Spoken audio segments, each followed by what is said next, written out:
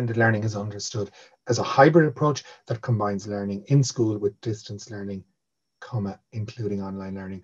And I think that is very important because that is a very nice definition. It's quite wide and it's an umbrella, and we can fit a number of other definitions underneath it, depending on our context. And I think this is a key thing for me, that there is no one size definition for blended learning. In recent days, I met a school and they said to me that they thought blended learning, the term was, they're just being abused left, right, and center.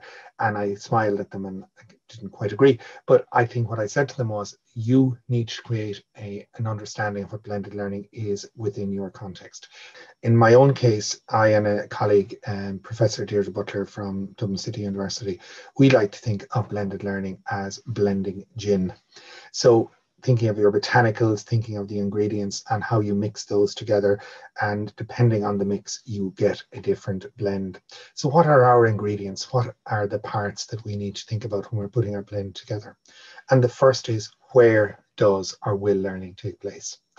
And we need a blend that fits for our students. And we need to consider, are we going to be able to be in school, in a physical building? Are we going to be live online?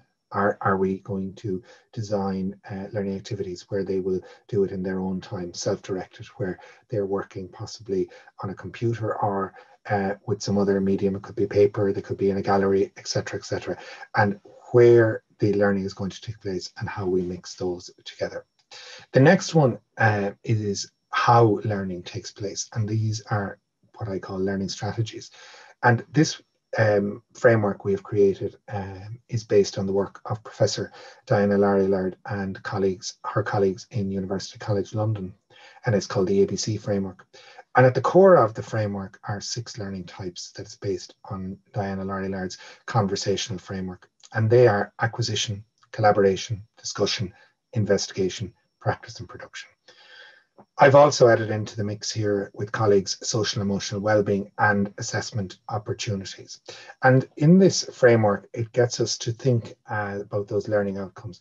What do we want the learners to achieve? So if we're going to create that, we also need to think about the tools, the technologies that we have. So if we want them to engage with some content before they come to class, we might share a YouTube video with them. That's acquisition.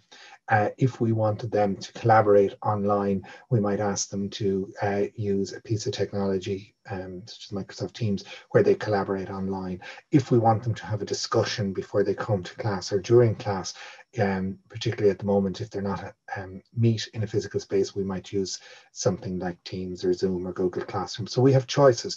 And all of the time, we need to think about the learning strategies and the technologies that will make these come to life. So that's part of our blend. Ultimately, it's the teacher who decides within their context.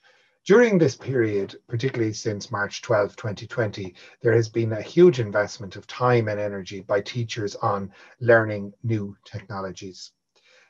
Using the TPACK framework, which was developed by Mishra and Kohler and built on the work of Schulman, this is known as technological knowledge, the knowledge of digital tools. However, many teachers and schools are now realizing that this is only one element of the jigsaw, and that if we really want to implement good teaching and learning practices, that we need to move beyond TK. And in the TPACK framework, that means combining pedagogical knowledge with subject knowledge and technological knowledge. So for example, if we are teaching mathematics using digital technologies in a blended learning way, we need to consider the content, the best learning strategies and the technology, and put the 3 together, and we get that bullseye in the middle, or TPACK.